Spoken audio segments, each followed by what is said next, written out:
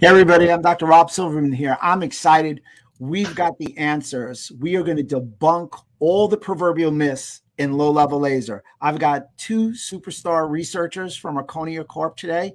Let me tell you just a little bit about Erchonia if anybody doesn't know about them yet. Erchonia was founded in 1996 as a small family business and has since grown into an international enterprise. They've got 20 FDA market clearances. 2002 was their first chronic neck and shoulder pain. They've got chronic plantar fasciitis. They've also got chronic lower back pain, chronic neck and shoulder pain using a red and a violet, overall nociceptive musculoskeletal pain, the first in the market to attain that. And they, in their 20th FDA clearance, just got one for whole body post-operative pain. So who do we have? We've got the president of Erchonia and the lead clinical researcher, Mr. Steve Shanks, and clinical affairs manager, we've got Mr. Travis Salmons. Gentlemen, it's my pleasure. Thank you so much for taking time. I'm excited to do rapid fire questions and debunk all the myths on low-level laser. Thanks, Rob. Yeah, excited. Appreciate it. So you guys ready? And by the way, anybody watching, the questions are already coming in. Let's just get in and make the first one a real easy one so people understand. What is laser? What does the acronym mean? It's light amplification by stimulation of radiation. And it's good to know the properties of laser, especially the amplification part. So what you're doing when you have a laser diode is you're collecting the energy and you're broadcasting it, which normally will come out in a small spot or a dot. You're going to see a lot of products on the market. For instance, LEDs, they're not lasers, they're not coherent, and they broadcast everywhere. So you need the coherency. James Oshman stated in his book, Energy Medicine, that lasers speak in a coherent laser-like fashion. When you get into the class 4 lasers that are therapeutic, what they're doing is they're taking a focusing lens off of it, and now they're creating a large spot, which is topically heating the skin. So they're losing the properties of laser therapy. So great stuff. You talked about coherency. So coherency is a focused beam of light that emits photons. And I know we're going to go into more detail on photons. All photons moving in the same direction, same color, they call that coherent. Now, you talked about classes, class 4. Can you run through the classes, class 1, 2, 3, and 4, and which class Erchonia falls under? And this is where it gets confusing. Any device that's FDA cleared will become a class 2 medical device. Inside the medical devices, there's laser classes, and those are dependent on power. Our lasers are 3B lasers, means they're over 5 milliwatts. When you get up into the higher powers, you get over 500 milliwatts, you get into class 4 lasers, and those are all the devices that are approved for topical heating. So a class 4, in a nutshell, would it be fair to say typically generates heat? Yes. And a class 3B doesn't, because it bases its efficacy on photons and photochemistry and phototherapy versus thermal enhancement, let's say. Yeah, and it's how the devices work. Low-level lasers work through biostimulation. The mechanism for class 4 lasers is heat. Interesting to note with the heat category, that started out as a heat lamp in 1976 because all those devices were FDA cleared. So that turned into diathermy. Class 4 lasers got smart. They said, look, we'll take the focusing lens off, create a spot beam, and we'll start topically heating. None of these devices have ever been proven efficacious through a blinded controlled clinical trial. So the only mechanism of action they can claim is heat. But if you look at their websites, that's not what they're going to claim. They'll call themselves low-level laser therapy. Because there's not any class 4 lasers that have been FDA market cleared through a blinded and controlled clinical trial. Amazing. So for me as a practitioner, and we've had this conversation, gentlemen, all the time, I'm not a proponent, and many of my colleagues are not a proponent of generating heat, because we know that heat in many instances can be deleterious. Whereas what you're speaking about with the photochemical effect, allowing the cells to communicate and healing the body from inside out, is good for all different case scenarios in a musculoskeletal arena. Absolutely correct. And that's what me and Travis do. We work with the FDA, work with researchers to do blinded and controlled clinical trials, come up with new indications. Excellent. So again, so for me, the big why, people always ask us, why do we use lasers? And I want you to chime in with this. At each point, I believe that it heals by the speed of light. And I think you clarified that with the photons. You guys are research driven, 20 FDA clearances, and something that we miss, and I'm sure you get all the time if you want to tell a story about it, is that empirical research. That practitioner who calls you up, I mean, again, you could retire, you've done what you've needed to do. That practitioner who calls you up and says, you know what, you changed my life or a patient's life. Do you have an anecdote to that? Yeah, the stuff that comes in through our website about some of the conditions that we hear about, we can't even talk about it because obviously we're regulated by the FDA. So what we do is from there, we go to a pilot study, proof concept, and then run that through the FDA and get market clearances, which we're pretty unique in the laser industry.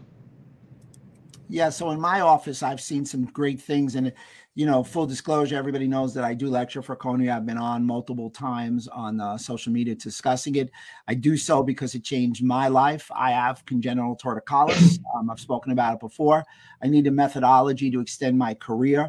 Adjustments were becoming difficult because of fusion in my neck. So I came across the laser, was recommended from a friend. I'm able to apply it to myself. It grew into my friends and family, and now I use it as an anchor, if you will, a baseline treatment with virtually all my patients. So having said all that, what would you classify for those listening are the critical factors for laser efficiency? Number one is power. There's a Arndt Schultz law that was 1998, stated that weak stimuli excites biological activity. That's what we're looking for. Moderate ones will suppress it. And if you overstimulate, you're going to start creating damage. That's the typical theory that's been brought on with low-level laser therapy, and it's something that we definitely agree with. We are totally into low-level laser therapy. And Travis is going to cite some research for you that we've come across through the years that basically proves our theory of concept.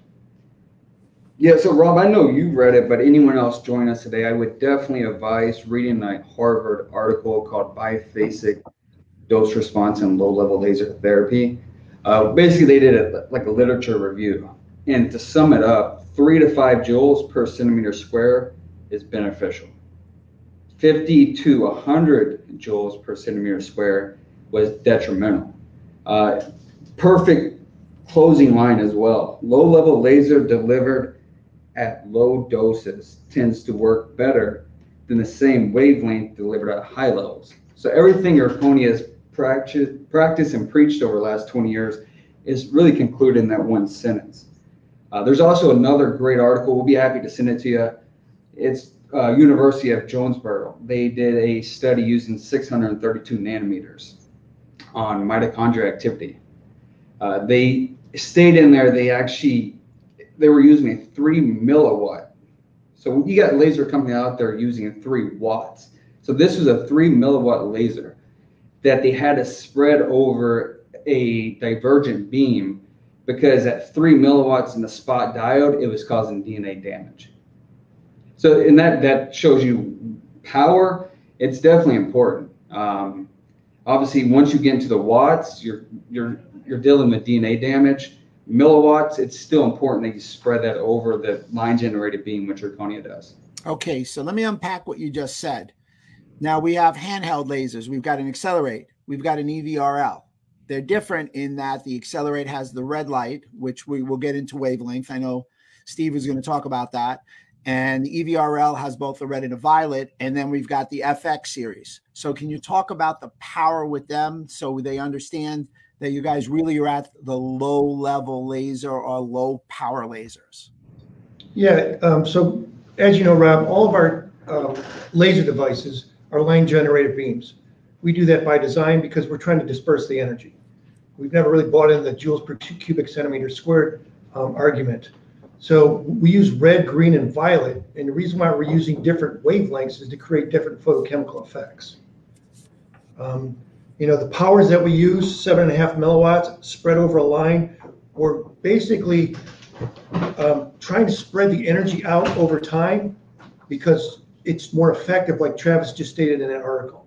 So basically that biophasic dose response said the same energy delivered over time is much more effective than delivering all that energy at one laser spot. Well, I think we're getting towards a couple of terms that I know you want to address. That was a great question, and the question was, I think what they hold on, let me get it up there. I think it's hormesis. I don't know, it's homeostasis, but it's very funny because hormesis can cause homeostasis. So why don't we tell everybody what that means and how the Erchonia laser never has the negative effect of the inverted U-shaped curve? Okay, so hormesis is similar to Arndt-Schultz law. Basically, if you have small doses of something, they're stimulatory. If you have large doses, they become overstimulatory and could cause damage.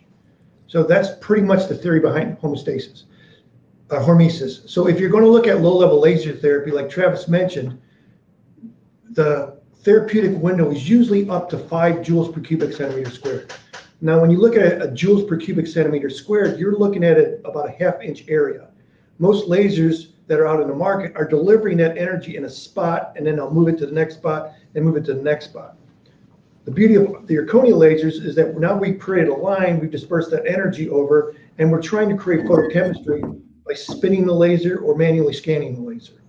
So you're never going to get to the point with hormesis from overstimulation. And you can read thousands of articles about overstimulating with low-level laser therapy. And Rob, I know we actually spoke about that this morning, you and I.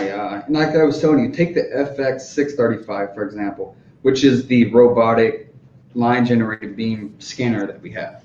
If you look at the bell-shaped curve, the top, or where you start to dip down, is 5 joules. At 10 joules, you're really causing that detrimental effect.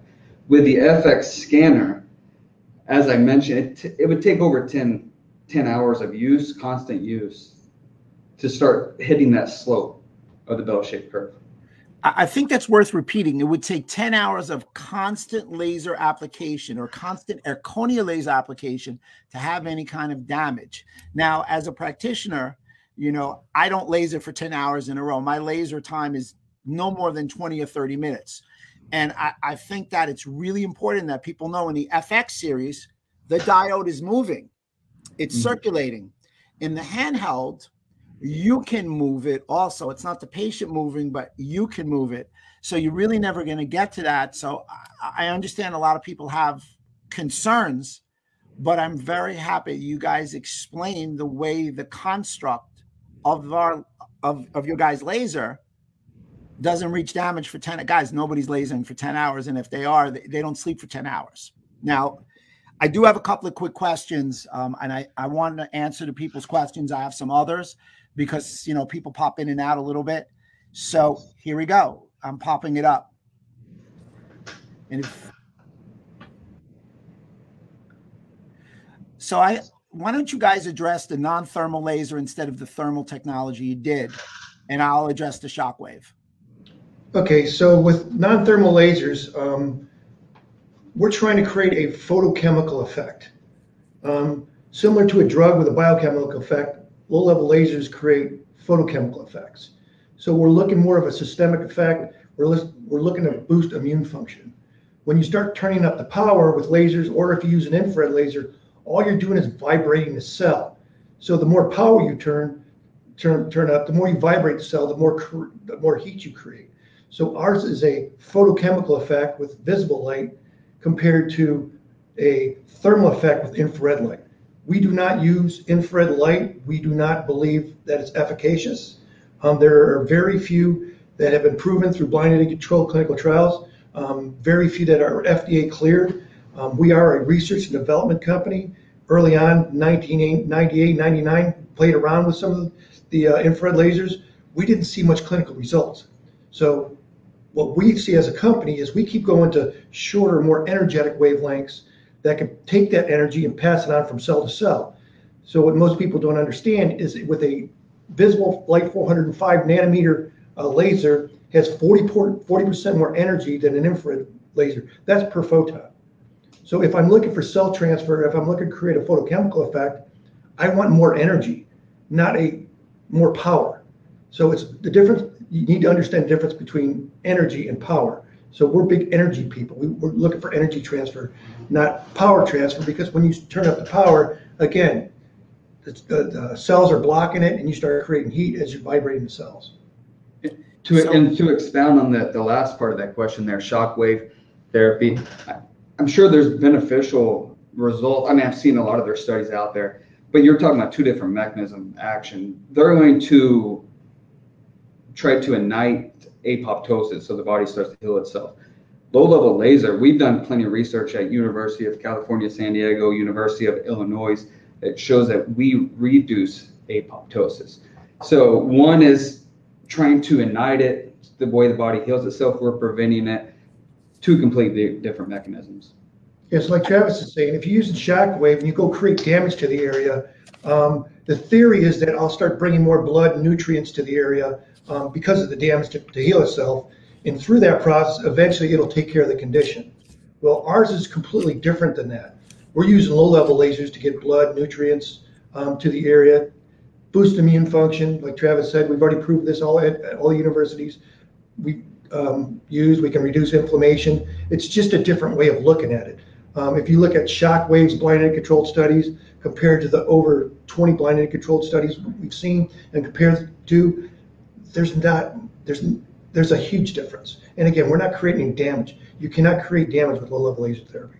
Right. And I think one of the biggest things that we can unpack from what you guys said is it's electromagnetic transfer of energy. I like to tell all my patients it's photosynthesis of the body. Right. That's exactly what it is. Right. So it's an easy task. You guys are really giving meat on the bone, if you will, and it's fabulous. Let me get another question in here. How laser therapy is used in brain health and neurotherapy. You know, it's funny. I was prepared, and I'm going to and I'm going to let you guys take it after this. There's a great article in 2017 that came out, and in that it spoke about laser therapy and all the positives in the brain. So it allows for the increase of what we call BDNF, brain-derived neurotrophic factors.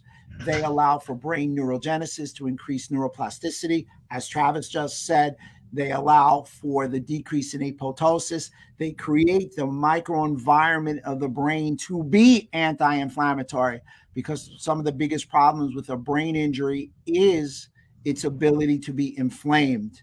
In addition to that, there's an article that I just wrote, which we can add any articles in the comment section or the notes to what we're doing today. Chiropractic Economics spoke about an article that I wrote in that applying the laser to the gut allow for gut healing and a change in the microbiome. And we all know that the gut and the brain are bidirectional in what we like to refer to as a superhighway to health. Having said all that, I know that there's some studies that you guys want to cite about brain health and neurotherapy, because I know Steve and Travis, that's your jam, if you will. So first of all, as the president of Erchonia Corporation, I do not want the FDA walking in my door. So we do not make any claims at this point for brain health. We're doing lots of research in different areas: autism, Alzheimer's disease.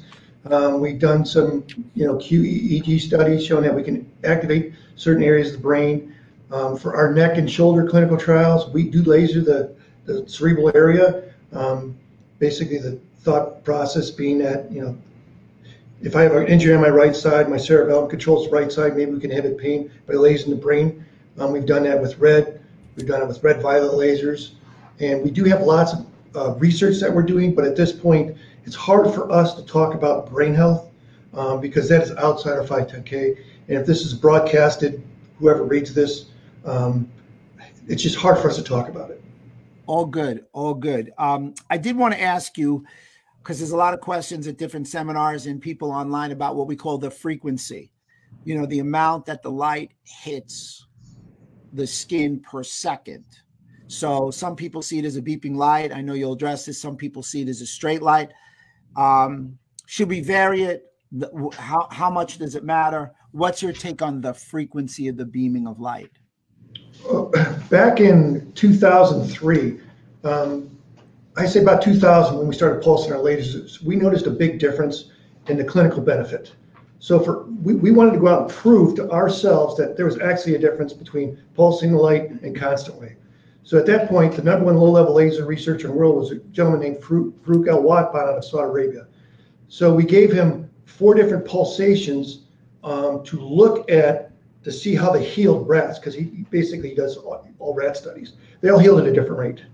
Come forward 20 years now, as we're looking at frequencies in the body, if you're going to look at your alpha, theta, delta, beta waves, they all pulse at a different frequency, and they're all moving constantly. You know, it's just not static. You usually have a range of what they are. We know what the firing of a nerve is, so we will import those into our clinical trials, and then prove them through clinical trials that pulse laser therapy works. All of our clinical trials has pulse laser therapy. The reason why some of it looks like a constant wave and some of it looks like a light going off and on is after you get about 30 hertz, you can no longer tell a difference because it looks like a constant wave beam, even though the light is pulsing. We do not advertise our frequencies. They're all hard coded into our devices. We do that by design. We are probably the most copied laser company on the planet. So if you want Erchonia's protocols, legally through the FDA, we can hardwire those in. Now, we have a lot of doctors that like to use their own frequencies, which they're welcome to do. And I suggest that you guys experiment as much as you like. So I hope that answers your question. It really does. So I'm going to chime in. I'm a big proponent on the variety of the frequency, because I think, you know, can I answer that? Let me answer that question for you. So we were doing a lot of burn research in 2002 and 2003. And what we found out is if we treated the patients with the same frequencies, they started adapting almost like if they were taking a pharmaceutical intervention. So what we did at that point is that's when we started coming up with the multi-frequency lasers. So the body could not adapt to the same frequencies. I hope that helps. I think it does. So I think it speaks to the idea that we do want a variety in the frequencies within different realms, and to use the same frequency on every patient every time, you may not be optimizing the usage of how the construct of the laser is. Yeah, so our theory has always been the body can handle a lot of stimulus. You know, I can hear your voice. I can hear Travis breathing. I can hear my air conditioning in the background. My body can handle all that stimulus. The more stimulus that we throw at the body, which we believe is pulsations, we believe that the more efficacious the laser is. I got a question for you guys. What experience do you have using non-thermal lasers on skin conditions, wounds, and burns? They've extrapolated. It sounds like non-thermal lasers are empowering the patient at a cellular level to help fix whatever their condition.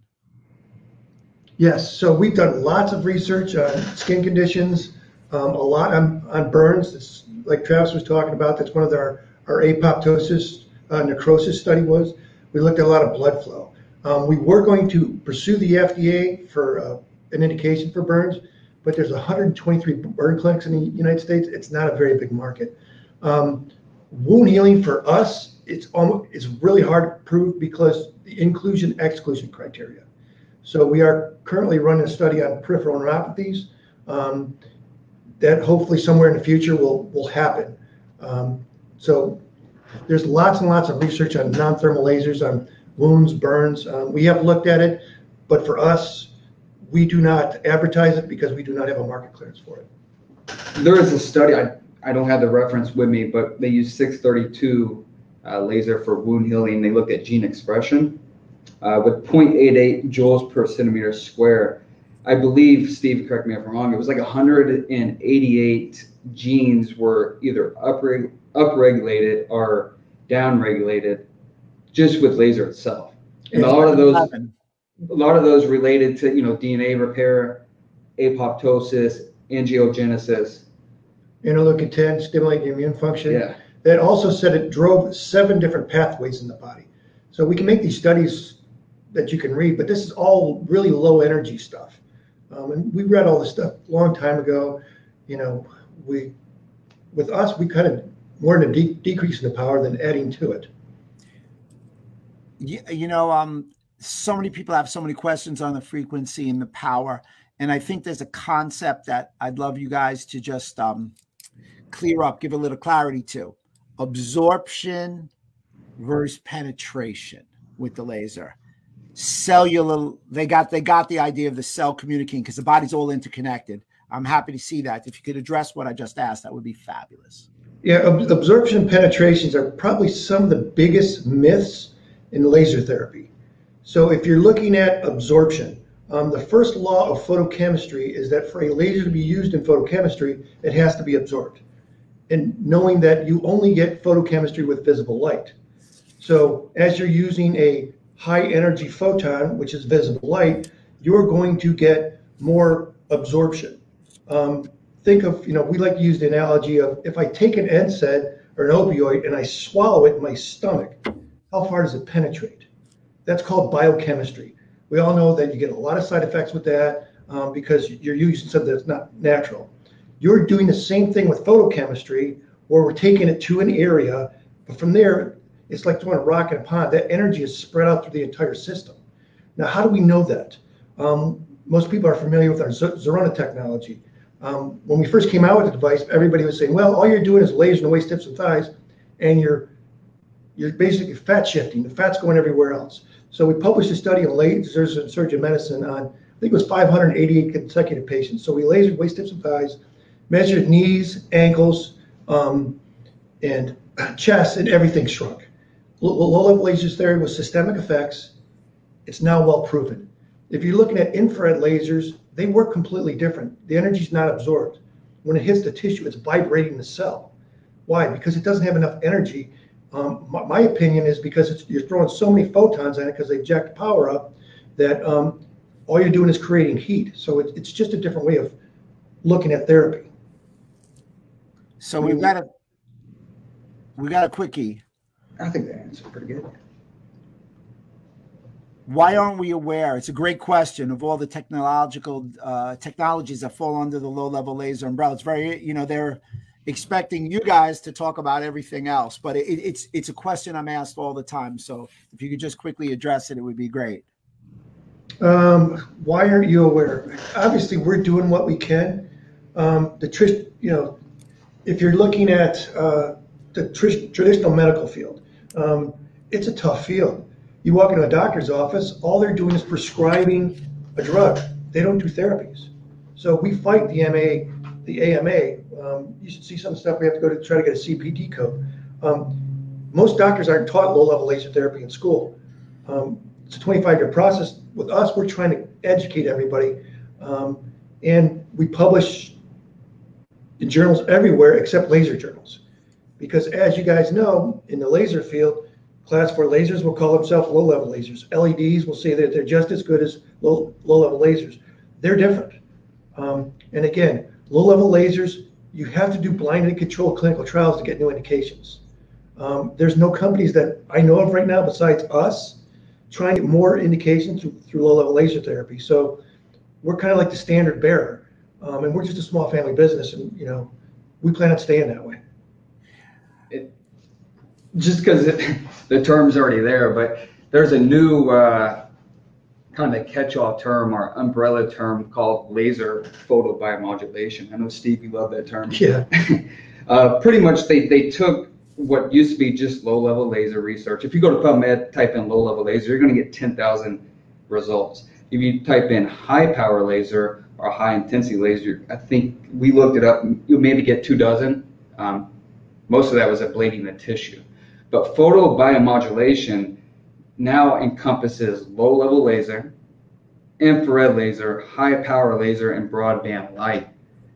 Those are completely different mechanisms from each one. Like Steve mentioned, low-level laser is completely non-thermal. It's under 500 milliwatts.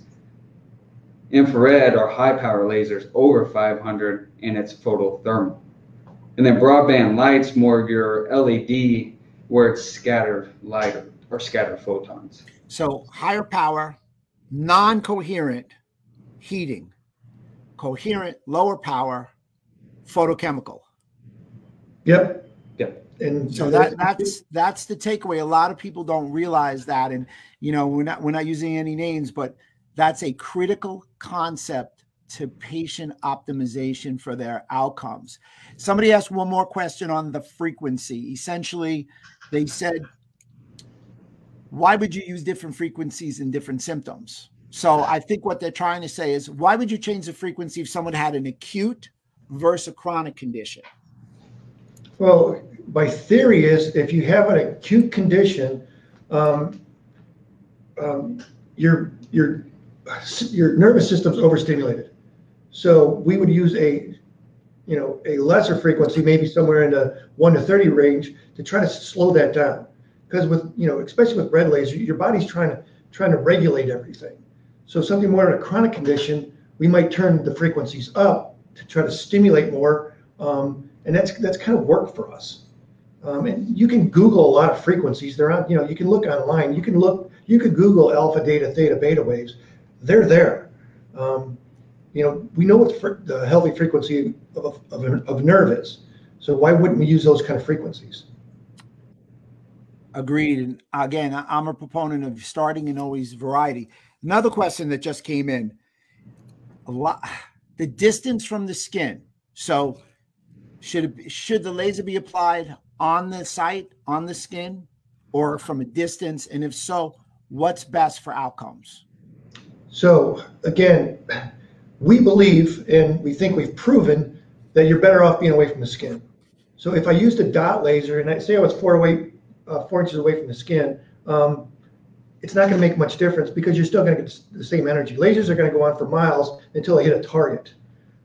Our philosophy is that by taking that energy, like Travis cited earlier in that Johannesburg study, and spread it out on a line, we're going to create a more efficacious photochemical effect. And whether it's manually scanned or mechanically scanned, that's what we use in our clinical trials.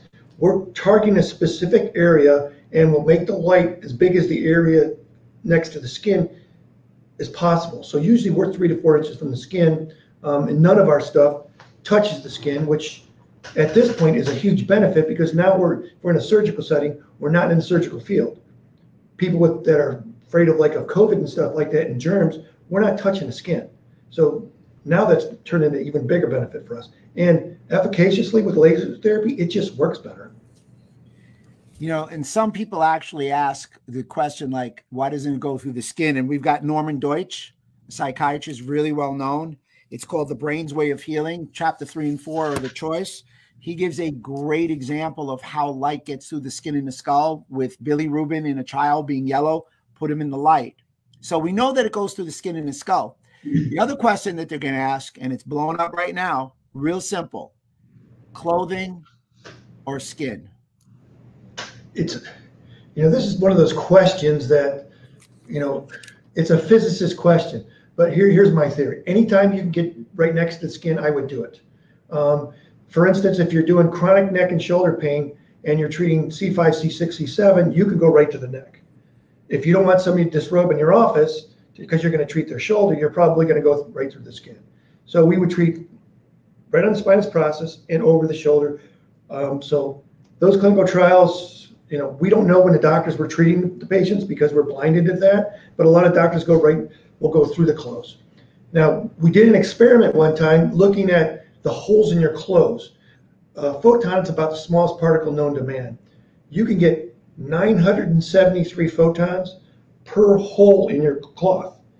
So if it takes one photon to create photochemistry, which Travis can cite that study for you, and we're emitting between 17 and 20 billion photons per second, and say we're treating for 2 or 3 minutes, how many of those photons do you need to get through the shirt or the skin to create a photochemical effect?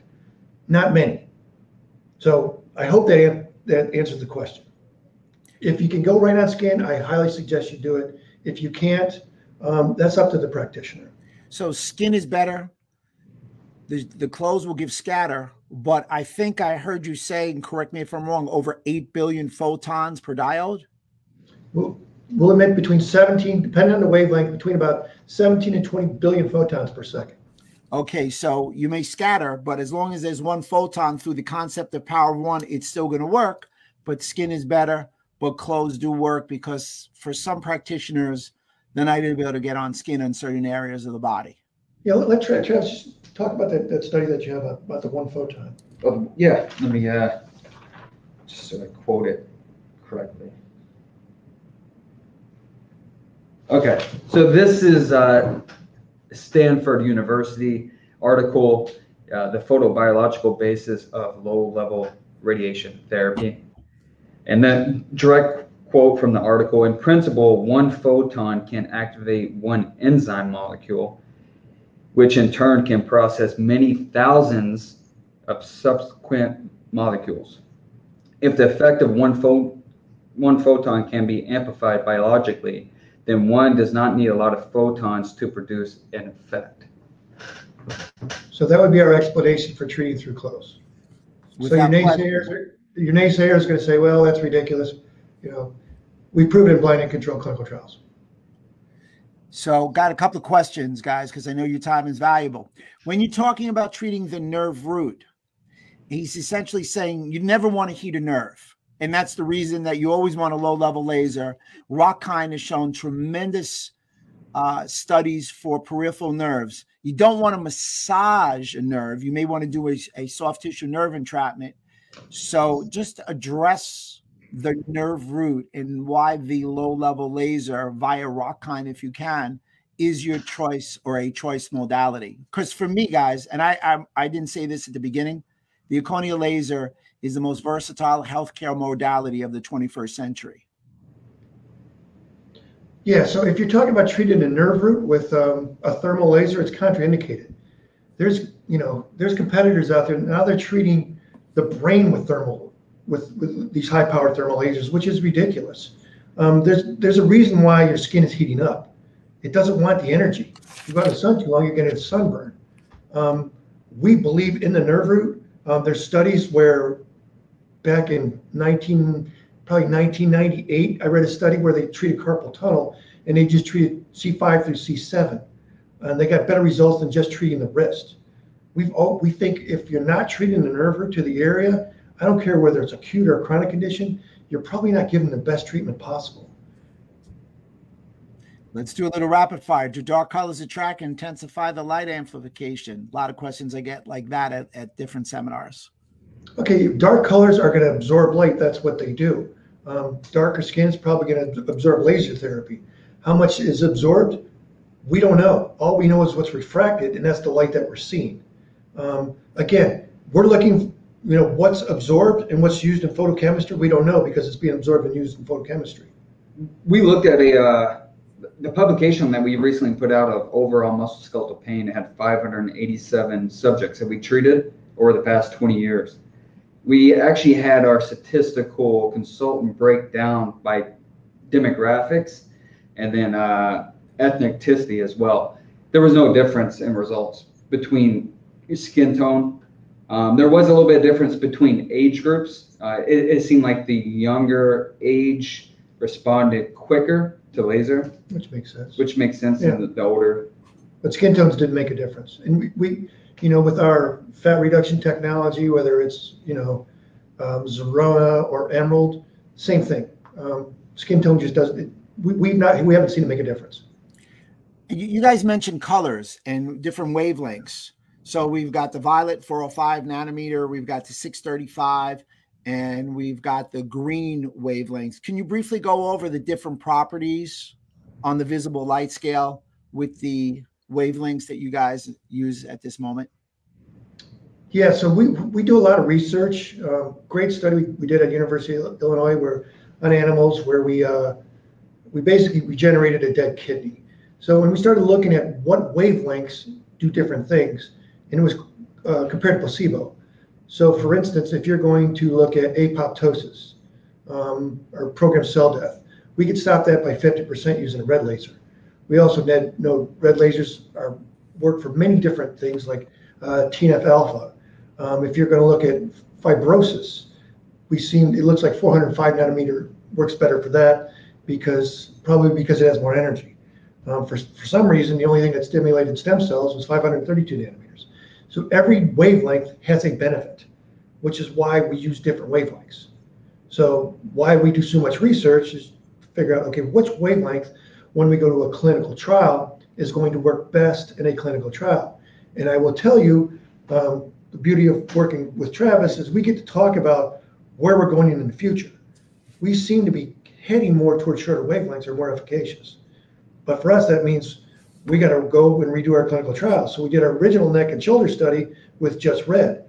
When we found out the fibrosis looks really good, why not combine red and green? And what we found out is red and violet. Red and violet seem to work better than red.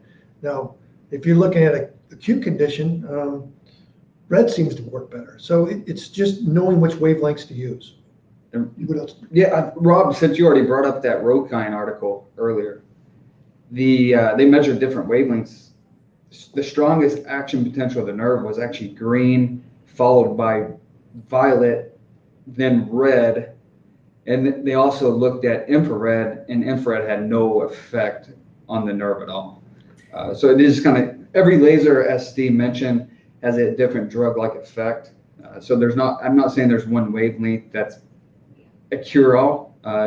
That's why the fun part of being researchers or doctors is you get to choose the best wavelength per condition. Think about that previous question you had about those thermal lasers that are treating the nerve. They're all infrared. So if you're not affecting the nerve with an infrared laser, all you're affecting is with heat. And we know heat's temporary. So we're looking for photochemical changes. We're looking for tissue regeneration. That's not going to happen with heat. So what it sounds like, to, again, anything photothermal may not be a good choice for a nerve, clearly, as we wrapped out the nerve root concept. However, the lower the wavelength, it appears the greater the value of photonic energy or electromagnetic transfer of energy. We definitely believe that, yeah. So, I mean, I was going to ask you what's new. You guys kind of did it. But was there anything else you wanted to share? What's new? What's next? What can all these doctors expect from you in the next year to 3 years? A lot. Yeah, we probably have close to a dozen ongoing studies. A couple, as Steve already mentioned, was we're looking at diabetic neuropathy, tinnitus. We had Mayo Clinic reach out to us. They want to look at our current FDA cleared fat loss laser in conjunction with their Mayo diet. They're also going to look at blood markers like interleukin-6, C-reactive protein. So that's a really neat study. We're looking at erectile dysfunction. Yeah. University, autism. The University of Illinois actually reached out to us as well. They're going to do a study at one of their independent locations for macular degeneration.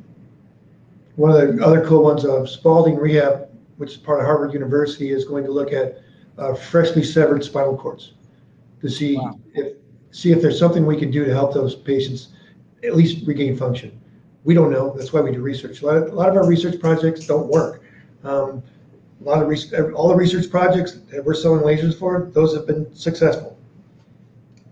Last one I can think of is it's actually a really cool one. Just where medicine is going today and where you can integrate it is the luneal laser we have, which is FDA cleared for clear nail growth in patients with onychomycosis. We're using a study to show when that onychomycosis is now terpifine resistant, so it's mutated. The drug no longer works. Can laser work? Cool. So to wrap it up, there was one last question, and I think I'm amiss I didn't ask you about it. So in an epigrammatic fashion, mitochondrial performance, the effect on the mitochondria from low-level laser, the Erchonia laser. We could send you the study because we've already done that. Yeah. Yep. So red was but yeah. Mitochondrial function by the best is red laser. So maybe somewhere down the road, as we have these different wavelengths, doctors, as they want to look at a condition, can start looking at, okay, I need this wavelength for this wavelength for this wavelength for this, and it'll be all encompassing. Excellent. So, gentlemen, this has been great. I know you're really busy. I know it's a holiday week.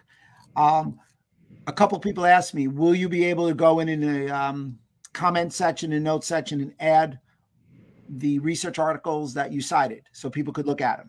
Yeah, people would just send us an email, or you could send it to us, Rob. we'll send you all the articles. We're big people at educating themselves, because I will tell you, we are laser manufacturers. Laser manufacturers will lie, beg, borrow, and steal to sell you a device. You need to do your own research before you invest in anything, including Erchonia. You know, go to the FDA website. You're going to see 42 different 510Ks from us, 20 different indications. Well, you're getting a ton of thank yous.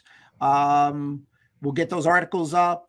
If anybody needs to get in contact with one of you gentlemen, could you let them know how? Yeah, they can reach out to me direct. The toll-free line to Erchonia is 1-888-242-0571, and then extension 501. Or just ask for Travis. Or you can your email address. Yeah, or if, Rob, I'm not sure how this live stream works, but if I can just post my email, I can do that as well. Yeah, what you do is in the comments and everything, we'll take care of it. You guys hang on. I'll talk to you in a moment. Okay. I just want to thank everybody for taking time out of their busy day. This has been great, gentlemen. We need to do this again. I really appreciate you helping me debunk the methods. And we're getting people who want the recording and everything like that. So we'll take care of that. But for everybody listening, I've got Mr. Steve Shanks, Travis Savins. My name is Dr. Rob Silverman. Always yours in health. Thank you.